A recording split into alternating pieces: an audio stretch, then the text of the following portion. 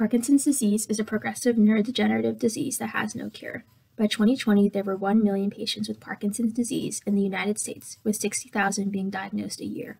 10 million people worldwide are diagnosed with Parkinson's. More than a tremor, Parkinson's can make parts of daily living more difficult in ways that are hard to see from the outside. Each patient has a unique story and set of symptoms. Once you have met a patient with Parkinson's, you have met just one patient with Parkinson's. This empathy kit is designed to give you a short experience of what life is like with some of the symptoms caused by Parkinson's disease. Empathy can include looking at things from a different person's perspective. There's no better way to understand someone else's life challenges than by having a shared experience. This empathy kit is designed to be completed in a single day, but it will impact the way you view Parkinson's forever. Sleep disturbances are one of the most common non-motor symptoms of Parkinson's disease and increase in frequency as the disease advances. In order to simulate sleep disturbance in the kit, you will interrupt your sleep twice throughout the night using wake-up alarms, which should be set out of arm's reach before falling asleep. The initial alarm should be set for 3 hours after you go to bed, and the second for 5 hours after you go to bed. In each of these instances, you should walk once to and from the bathroom before attempting to fall asleep again. Consider how these disturbances impact your rest and productivity the next day. Bradykinesia specifically includes slowed movements, some abnormal movements when attempting to initiate a movement, and general difficulty pacing movements. Here are 3 tasks you can place in your morning routine to help replicate the experience of bradykinesia. In order to simulate the additional time that many PD patients need to complete everyday tasks, wait 20 seconds after brushing your teeth, after getting dressed, and after using the bathroom first thing in the morning. Each time, slowly count to 20 before you start moving again.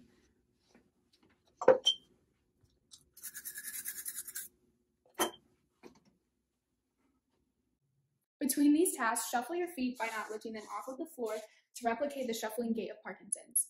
Place masking tape, colorful tape, sticky notes, or another type of indicator, such as a sign, on a door that you use throughout the day. So every time you get to this door or threshold, you have to stop and wait for 10 seconds before going through the door. This will help to replicate the random and sudden qualities of bradykinesia episodes. When drinking throughout the day, you may never drink out of a cup with an open top.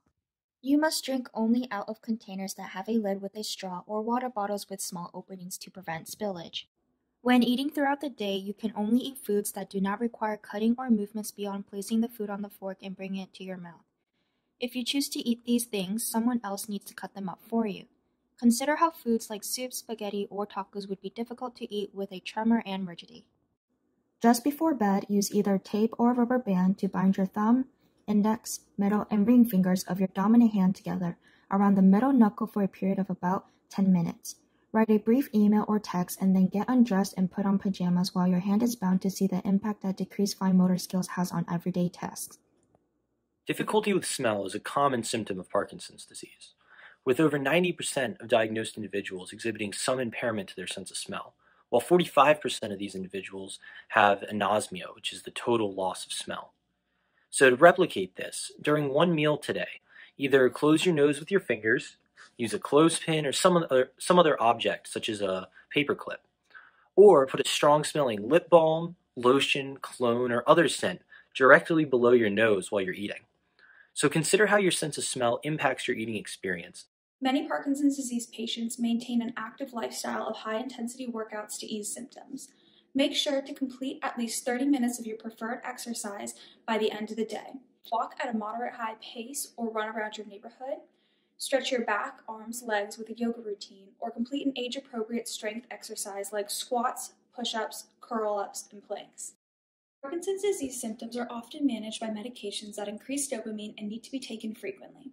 Throughout the day, use a dried bean, rolled piece of bread, or Tic Tac to mimic a pill. Take this pill 3 times a day, 1 hour before eating. Please set an alarm to remember to take these medications since it mimics the basic medicine regimen of levodopa. If you are unable to swallow pills, mix sugar water and drink it on the same schedule as you would take the pills.